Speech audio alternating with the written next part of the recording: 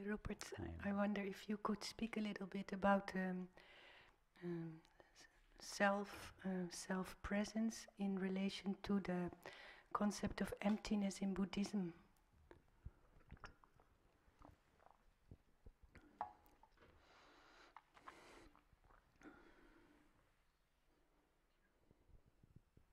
I'm not a very good person to ask about that because I've not really studied Buddhism.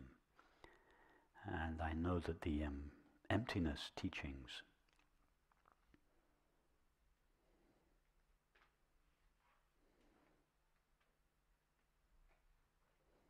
they're not exactly the same. They don't mean by emptiness exactly what I mean when I speak of open, empty awareness.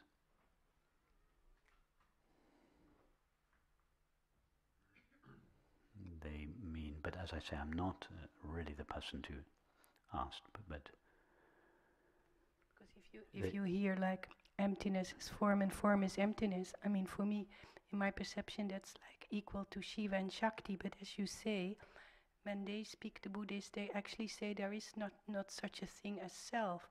So yes, well, if by there is not such a thing as the self, they mean there is not such a thing as a discrete individual self, then that would be in agreement with this perspective. There is no real temporary finite self. As a separate entity, but in Hindu concept, it's not a separate entity because self is interconnected. Well, in the Vedantic tradition, what is called self or I is understood to be the Paramatman, the infinite awareness. And the Atman, or the self, that each of us considers ourselves to be, is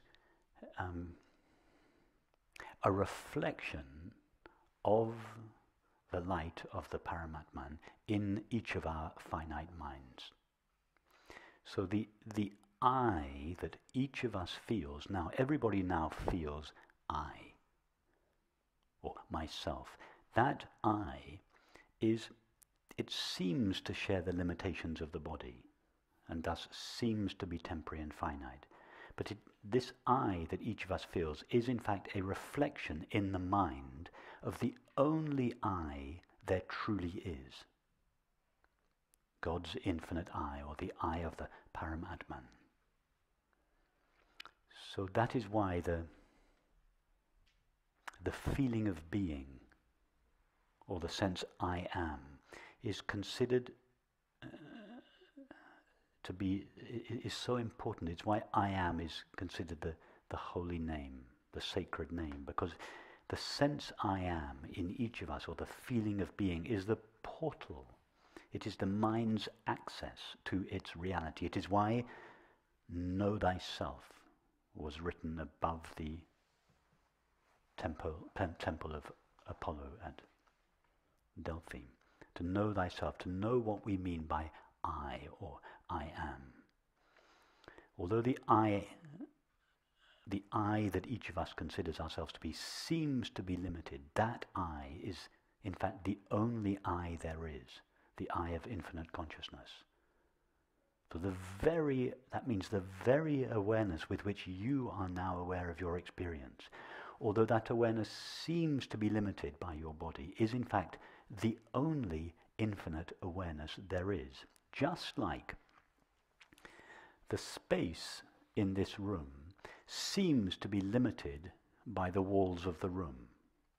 Yes, if we were to ask most people, what is the dimensions of the space in this room? We would say that it's 10 meters by 15 meters. In other words, it seems that the space in this room shares the limitations of the room itself. And if we believe that, we believe that in the world there are innumerable spaces, each room being its own confined space. But when this building is taken down, nothing will happen to the space inside it. Indeed, nothing happened to the space when the building was put up. Imagine the world before there were any buildings. Yes, imagine the universe. There was just one space. There is only one space, physical space in the universe. Yeah. And then each time a house is put up, the space seems to be contained and as a result to share the limits of the house. So it seems that there are innumerable spaces or innumerable houses on the earth. But when all those houses come down, the space will remain exactly as it has always been. It was never really divided when the buildings appeared. And it doesn't suddenly reunite with the outside space when the building comes down. Nothing ever happens to the space. It's always been the same single, indivisible, and relatively speaking, infinite space. Well, consciousness is like that. It seems to be enclosed by each of our bodies.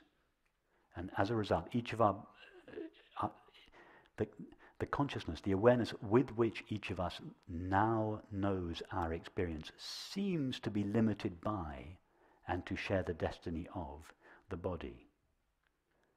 Just like the space in us seems to be limited by and share the destiny of the building. But it doesn't. The space in this room is the same infinite space that it was before the building was put up, and that it will be when the building is put down, taken down. It won't be destroyed when the building is destroyed. That's why the great ones say before they leave the body, and people are very upset, where can I go? Yes, exactly. Where can I go? Because I awareness, I was never incarnate, that is, I was never in the body in the first place. The space in this room is not incarnate in this room. It is not in this room. This room is in fact appearing in the space that it seems to contain. So the I in each of us, when we say I am aware of my thoughts, I am aware of my feelings, I am aware of the sound of this voice. The I that is aware seems to be contained within and to share the limits and destiny of the body. But in fact, it is the body that is contained within it.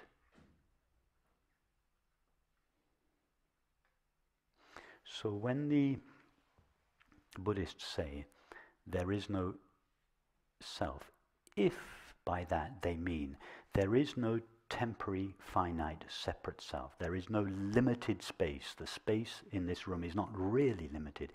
If they mean that, then we agree. But if they mean that there is no, if they deny the existence of the space itself, if they say that objects and awareness co-arise together, then we're not in agreement.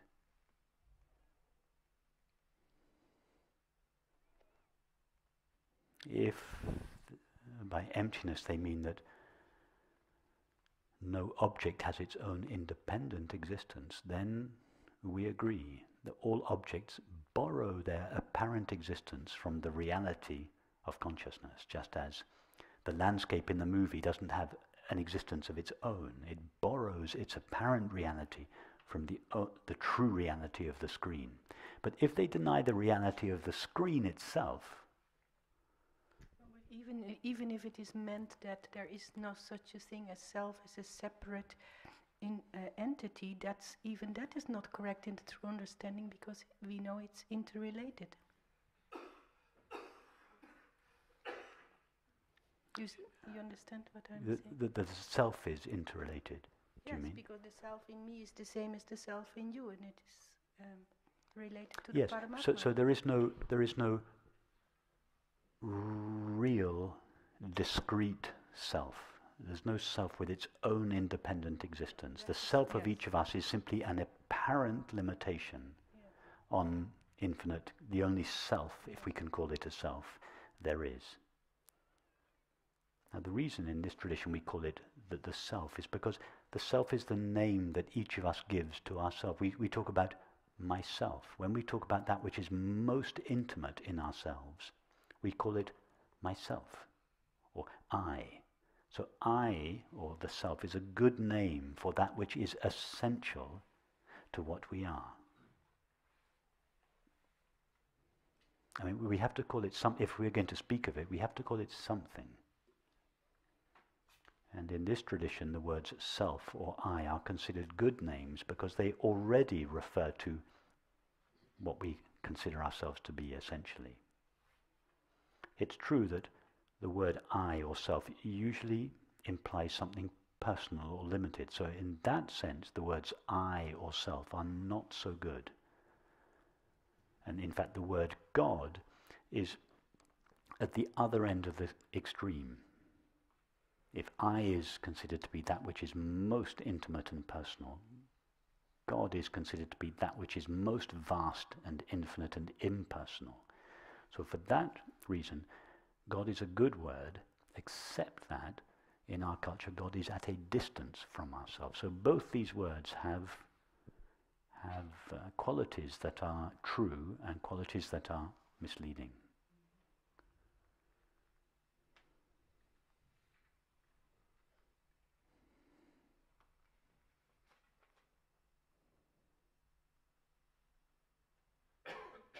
Whatever we call it, something is. There is experience, yes? We must all agree on that, whether we're Buddhists or Christians or atheists or agnostics. We must agree that there is experience. There is not nothing. It's true that experience may not be a collection of things, but even so, it is still not a void, that there is something. And the question is, what is that? It's true that all our language describes the parts, so we don't have a word for the whole. But we do the best we can with our language to describe what is the reality of that which is experienced. Experience is real. This might be a dream. We can't be sure we're not dreaming. We might be having a kind of dream. Because when we dream at night, our night dream appears to be as real as the waking state does. So we can't be sure, just as when we dream at night, we think we're in the waking state. Then we wake up and we realize, oh, I was dreaming. We can't be sure we're not dreaming now. But even if we are, there is still a reality to this dream. Just as the Caribbean beach that we were sunbathing on in our dream last night was an illusion.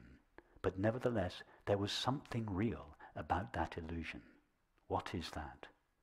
Even if this is an illusion, even if it's not an outside world, it is something. There is something real. All experience is real.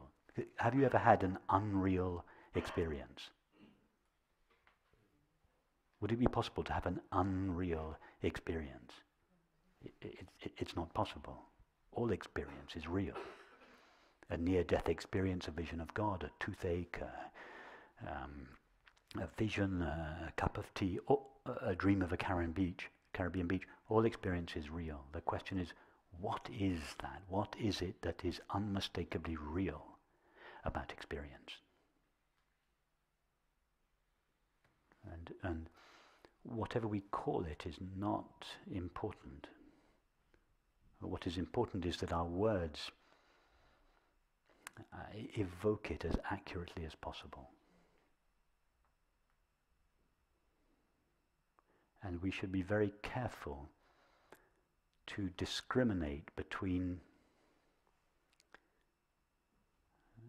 viewpoints that just use language in different ways, but are actually saying the same thing, and viewpoints that use the same language, but are in fact saying different things. Yes, I'm tending to think that, in my perception, that actually it's just a matter of words, but it's about the same thing. But if you keep on studying more, then you get to feel that there is really an essential difference. And this I cannot understand, because those who have come to self-realization, or those who have reached Buddhahood, they have come to the same realization. Yes, it's true. Everyone who the recognition is the same recognition in all cases, but don't think that everybody that writes and speaks about these matters, although their language may be similar, is talking about the same thing.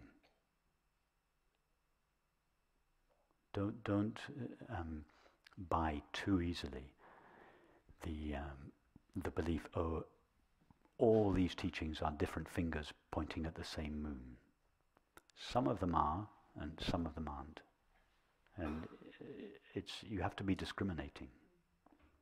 Even on the relatively small field of non-duality, there are many, now that with this recent proliferation of non-duality, contemporary non-duality on the website in the last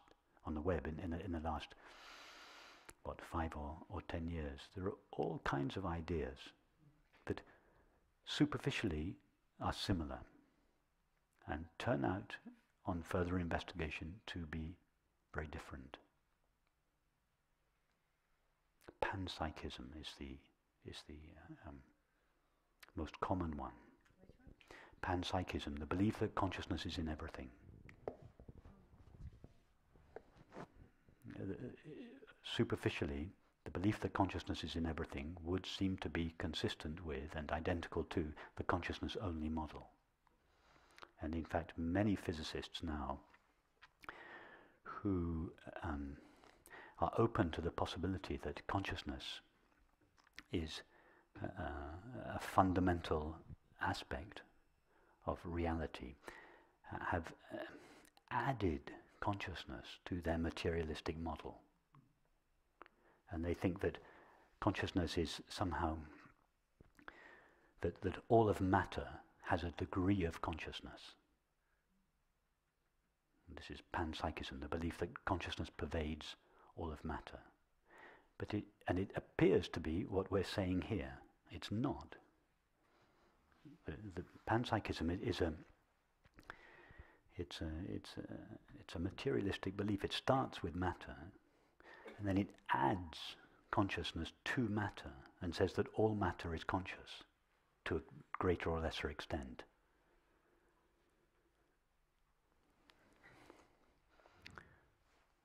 First of all, it starts with the belief, I, the body, am aware. It is this body that has consciousness, that consciousness is an attribute of the body. And then if we start there, we think that dogs and cats also have consciousness. And we go further and we think that snails and fishes and slugs and worms and fleas also have a degree of consciousness. And then we go further, trees and plants and grasses have consciousness, and then maybe even concrete and metal has some degree of consciousness. And we end up with the belief that everything has a degree of consciousness. And as a result of this belief, we believe that one day we will make a conscious computer. This is where the artificial intelligence is based on the belief that it starts with the belief, I, the body, am conscious. And if consciousness is an attribute of the body, then it's only a matter of time before we build a computer that is conscious. But it starts with a mistake. The mistake is, it's not I, the body, that is conscious. Consciousness is not an attribute of the body. It is consciousness that is conscious. Only awareness is aware. So human beings are not aware. Dogs and cats and fishes and snails and fleas and amoebas and grasses and plants are not aware. Computers will never be aware. So only awareness is aware. So this is just an example. Sorry, I'm getting carried away. This is an example of an idea, and it's not for no reason that I say this, because it's very prevalent in the science and non-duality scene at the moment. This apparent mixture of science and non-duality. Panpsychism is really the forefront of this mixing of science and consciousness studies. It's considered to be the kind of cutting edge of where non-duality and science meet. But it's a mistake. It's based on the fundamental, the original mistake, I the body am aware.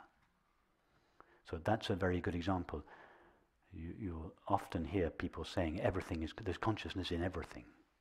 And this sounds similar to what we are saying here, but it's not. If you look at it closely, it's not. It's a materialistic view. But if you turn it around, it's true. Yes, it's not that consciousness is not in everything, because there are no things with their own. Yes. To say consciousness is in everything is to grant things too much existence. To say the universe is conscious is to grant too much existence to the universe. It is to first presume the existence of something called a universe, and then to add a quality of consciousness to it. It's the wrong way round. We have to start with consciousness. Why? Obviously, it is our primary experience. Consciousness is what is first in experience. So if we want to build a model of reality, we don't start with the universe and then ascribe consciousness to it. We should start with consciousness, for the simple reason that it is our primary experience, and then see how something called a universe appears in consciousness. But then it's a matter of language, because without consciousness the flea would not be, the bee would not be. Sorry? Then it's a matter of language, because without consciousness the flea would not be, or the tree would not be alive.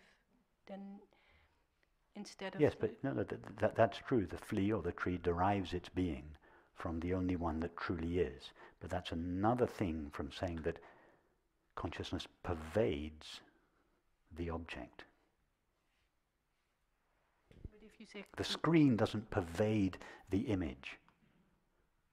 To say the screen pervades the image, you first have to start with the image, and then say the screen pervades it. But what is the image independent of the screen? There is no such thing called an image that is pervaded by the screen. The screen does not pervade the image. There is no such independently existing thing called an image that may or may not be pervaded by a screen. There is just the screen that appears to itself as the image, and as such is made of the image, as such is made of the screen. But there is no independently existing thing called the screen.